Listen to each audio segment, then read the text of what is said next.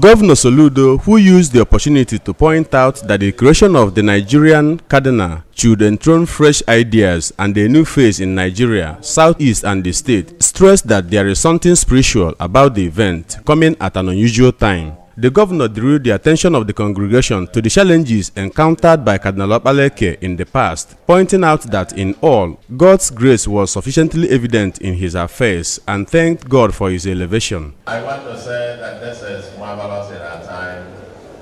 This will be for me an opportunity for us. This is very unusual, like I said. 2 cardinals in Africa, 1 from Nigeria. There must be a message. There must be something spiritual happening.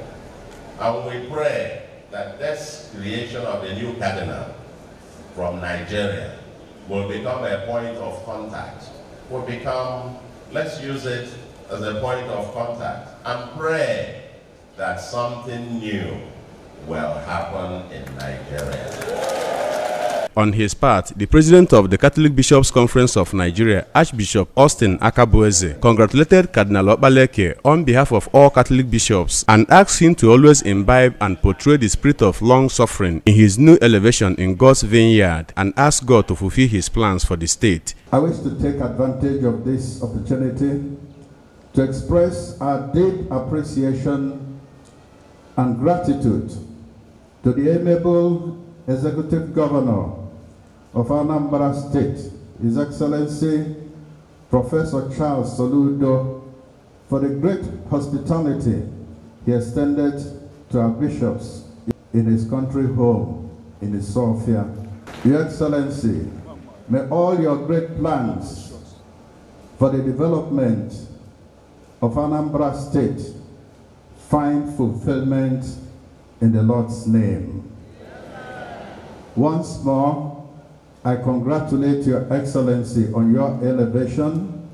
May God bless us as we work together to build up His kingdom. Responding, Cardinal Okpaleke noted that the height he has attained was made possible by God, expressing confidence that he will see him through. While emphasizing that he remains the second substantive bishop of Ahịara Diocese, the Cardinal pointed out that the diocese remains very dear to him and thanked God that it is still alive. While appreciating Governor Soludo, he said that the church in Ahịara Diocese remains very dear to him because he remains the second substantive bishop of the diocese, thanking God that the church is still alive. His Excellency the Governor had prayed here, and we echoed amen, that a new light, a new dawn comes down in Anambra State, in Nigeria, and in our world. May I also appreciate our non-Christian brothers and sisters, our non-Christian brothers and sisters who are here today to jubilate with us. We have one Father in heaven. As his children, let us unite to produce a united, livable, and loving human family, conducive for everyone, no matter his or her creed and color.